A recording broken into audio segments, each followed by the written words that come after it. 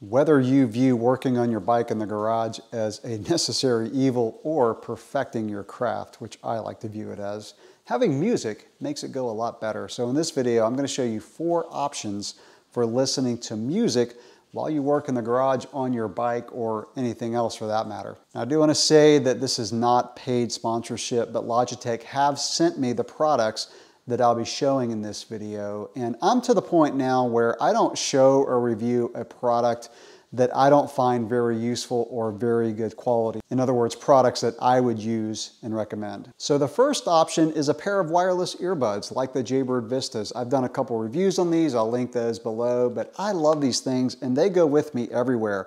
I take these to work to take phone calls or listening to music when I go to the gym, or on a bike if it's safe to use wireless earbuds. So the advantage of these is the fact that you have stereo sound no matter which way you turn or where you go in the garage or going into the house. And of course how versatile these things are. They're so small, so light. You can just throw them in your bag or pocket and take them anywhere. Now the disadvantage for these for working on something in the garage is of course if you're with someone else, you can't share your music. Also, I've found that when I have something in my ears and I'm really concentrating on something, I feel like it kind of interrupts my concentration a little bit. It's hard to explain, maybe it's just me, but those would really be the disadvantages. So the Jaybird Vistas retail for about 180 bucks, and again, they get my highest recommendation for wireless earbuds. Now moving on to Bluetooth speakers. The first one that I'll show is the Boom 3. This is made by Ultimate Ears. Ultimate Ears is a Logitech company. This speaker is very light and compact. This is one that you can throw in your bag for traveling, and of course having it in the garage, it's just, you know, you can just take it in and out of the house, and this thing's great. And what's great about this is it's waterproof, dustproof. You can submerge this in water for, I think they say 30 minutes. And so if you're having it in the garage and you get it dirty, you get dust on it, whatever, you can just literally run it underwater and it'll be totally fine. Now the Boom 3 is smaller than the Mega Blast speaker, which I'm going to show next. So the sound quality is not quite as good. It's very clear. You just don't have that really full range with super deep bass that you get with a Mega Blast speaker. So the advantages are the fact that it is just so portable for a Bluetooth speaker. So if you want to share your music with someone else when you're working, when you're traveling, again, I take these on family vacations. Now the Boom 3, unlike the Mega Blast, is not a smart speaker, so you're using a Bluetooth connection. Another cool thing about the Boom 3 is you can pair it with other Boom speakers, so the Hyper Boom, the Mega Boom. This thing has a Bluetooth range of 150 feet.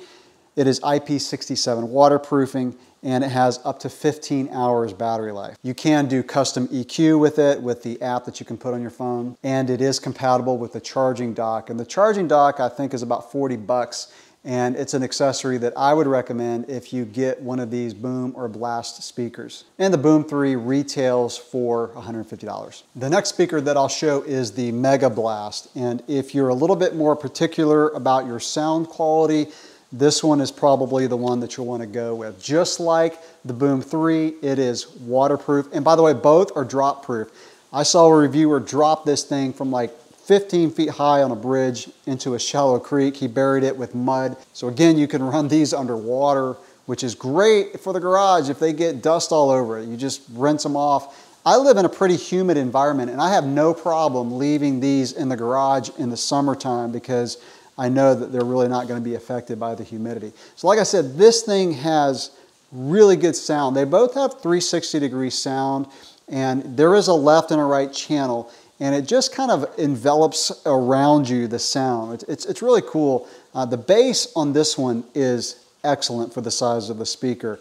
Much better bass than the Boom 3. Now again, the Boom 3 has good sound, it's clear, but the clarity, the depth of the bass is just on another level with a Mega Blast speaker. A few stats on the Mega Blast: it also has a Bluetooth range of 150 feet. Again, IP67 waterproof, up to 16 hours battery life. Also works with the app. And by the way, the Boom series and the Blast series do use different apps because this is a smart speaker, and I'll talk about that in a minute. This also is compatible with the charging dock, which I use all the time. Wi-Fi range on this is 330 feet. This one retails for $250. Now, like I said, this is a smart speaker. It is compatible with Amazon Alexa, which is kind of nice because you can just have it play like jazz or Led Zeppelin or whatever. You can just tell it what kind of music you want to play. You can ask it questions just like you would with any kind of Amazon speaker. You can change the volume. So it's really nice if you're working in the garage and you got grease all over your hands and you need to pause the music, change the volume, change the genre of music. So again, this is the one that I would recommend over the Boom 3. The disadvantage is just the size. So if you're wanting to throw this in a bag for a weekend getaway, this one's not quite as compact as the Boom 3. I'll hold these up next to each other so you can see. I keep this one actually in my bathroom for getting ready in the morning when I want to listen to music.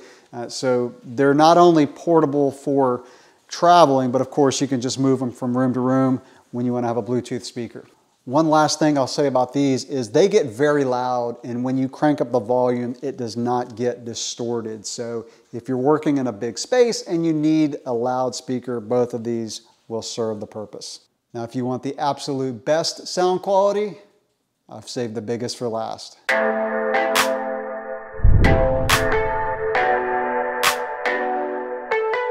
Meet the Hyperboom.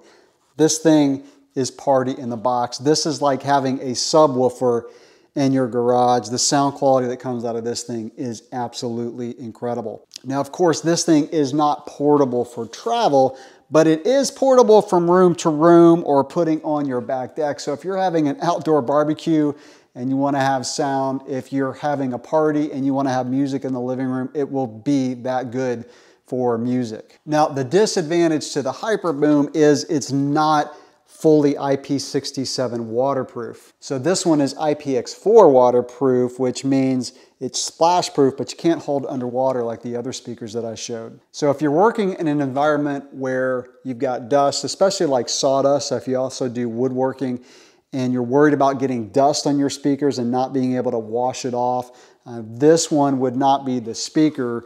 But if you're working on bikes, then this one's going to be incredible. It retails for $400. It's got a Bluetooth range of 150 feet like the other ones. It's got a 24-hour battery life, assuming you're not totally blasting it. And the Hyperboom can connect to other Boom speakers, so the Boom 3, the Mega Boom. And by the way, the Mega Blast can connect to other Blast speakers. So the main difference between the Boom series and the Blast series is the Blast series is the smart speaker, so Amazon Alexa compatible. Another cool feature about the Hyperboom is it has an adaptive EQ. So you can use the Boom app and change the EQ to your liking, or you can have it do adaptive.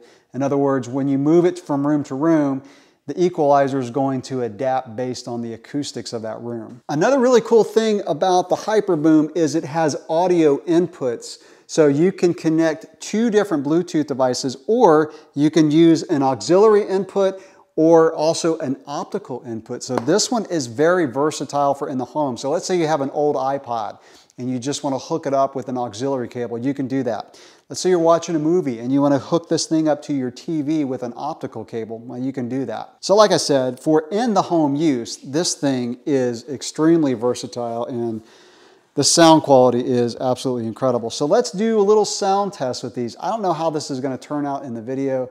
I have to use a song that's YouTube compatible, so my videos do not get flagged for copyrights. But I'm going to hold the microphone up to the different speakers, and hopefully you can get a little bit of an idea of the sound quality of these. All right, first the Boom 3 speaker.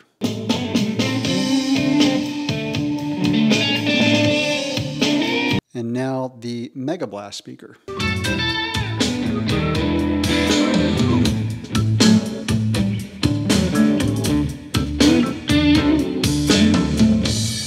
And now the Big Mama. I got to zoom out on this one.